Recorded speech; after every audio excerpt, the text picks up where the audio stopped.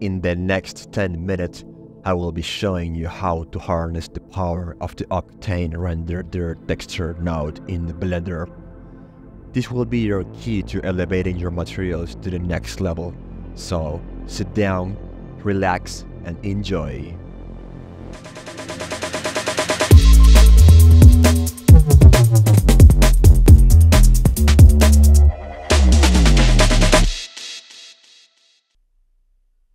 Okay, so here we are inside Blender Octane Edition.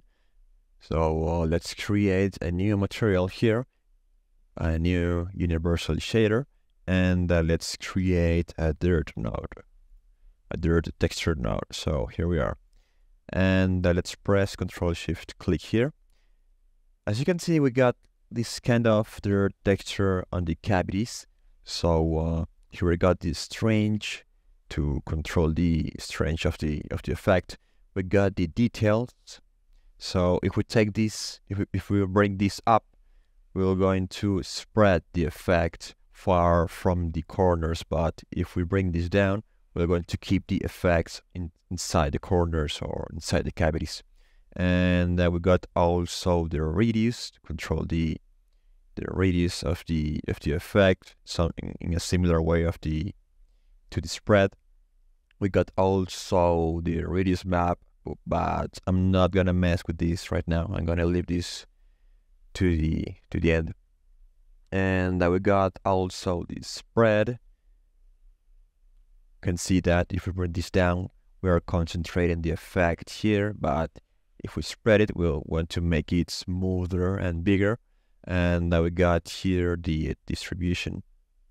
And here we got this really ugly polygon effect. I don't know if you can see it, but if this happens to you, we're going to fix this by increasing the tolerance, and we'll bring back this clean result. Okay, we got also the bias, which is, according to the documentation, is you can determine the direction of the inverted cone, such the dirt effect with the bias control blah blah blah x, y, z vector. Okay, so here we got the x, the y, and the z axis to control the bias, which will work together with the distribution. Okay, so I'm going to increase the strength of this a bit, and if I bring this up, you can see what happens here. Look,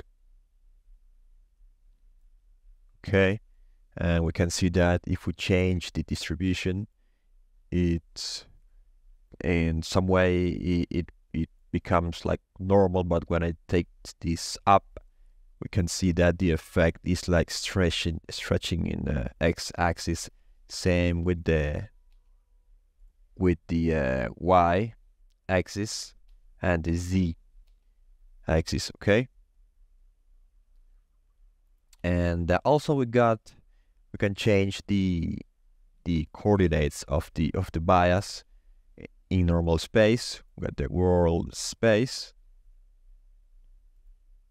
normal space, world space, and object space. So you can mess with this until you got the result that you're looking for. So I'm gonna leave this in normal space, and this is an important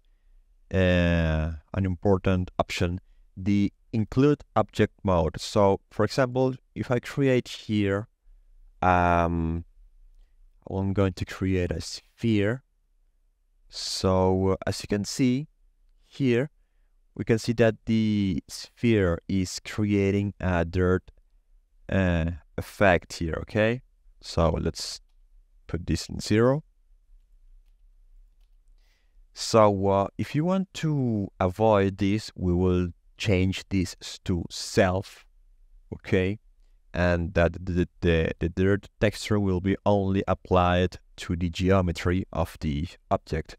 But if you want to have only the dirt texture on these edges, on the intersection of both of these, we can change these to others. Okay, and we will see that the dirt disappears from the main object and will only be on the intersection of both of these.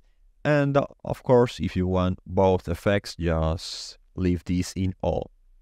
Also, we can invert these effects to concentrate the dirt on the corners, on the outside of the model. So let's make this self, and actually let me delete this. Okay, and okay. So the good thing about radius map is that if I import this texture and I connect this here, voila, we got this really nice dirt texture that is being taken by our texture. So you can bring whatever texture, whatever you want here, and connect it to the radius map, and you will have this really nice effect. You can also connect fractal noise texture or cell noise texture, and it will work in the same way. Okay, so now we want to take these dirt textures and let's create a really cool material. Okay, so I'm going to add here a projection and the UV transform node, and let's bring the scale down to something like 0.4. Awesome. And let's click on invert normal, and let's break with the radius and the spread. Go to the radius, spread, all right, and okay, and let's plug this here, invert texture, all right, and let's reconnect this material output to the surface. And now let's connect these to the albedo, and we got the really nice results. So maybe let's bring down the radius a bit more. Okay, and actually I'm going to teach you a really cool trick. Let's create a composite texture. Okay, and let's add these two slots. Okay, and let's add a noise or fractal noise texture here. Okay, we got this. Let's add here a UV transform and UV projection, and let's bring the scale down to something like 0.3 and connect this to the input. Now let's bring this here and connect this to the second input, and right here let's make this multiply, and as you can see,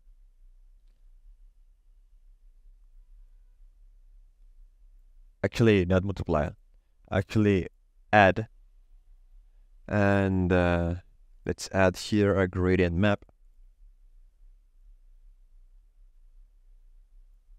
All right, so as you can see, and if we go here to the texture, to the dirt texture, and connect this to the radius map, and we will be able to control this effect with this grading map. Okay, so let me take this.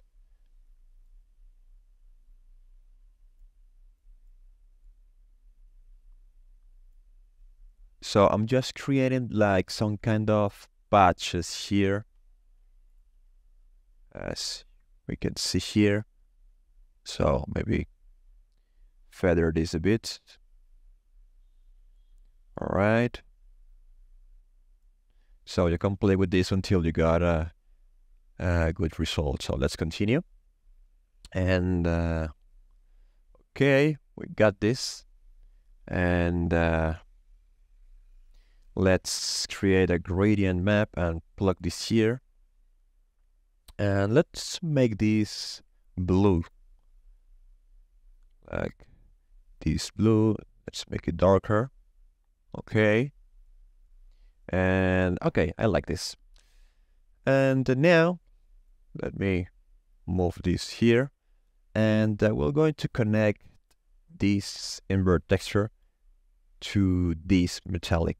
Okay, so in this way we'll got these metallic edges here, And actually, let me add here like a black, almost black color. Okay.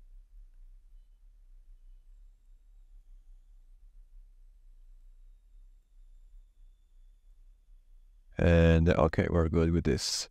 And let's press Shift, right click, and let's make a line here to connect this. And let's add here a gradient map. Okay. Just to control this a bit more.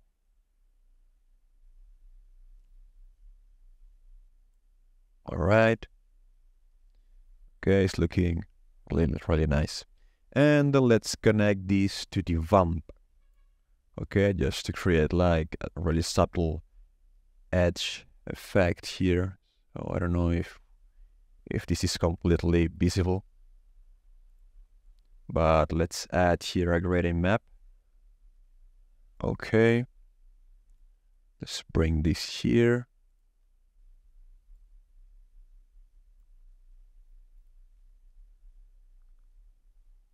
Okay. Okay, this is looking really nice. And finally, let's connect this material to the roughness. So let me take this here, connect it sorry, to the roughness, and break this back. Okay, and let's add another gradient map.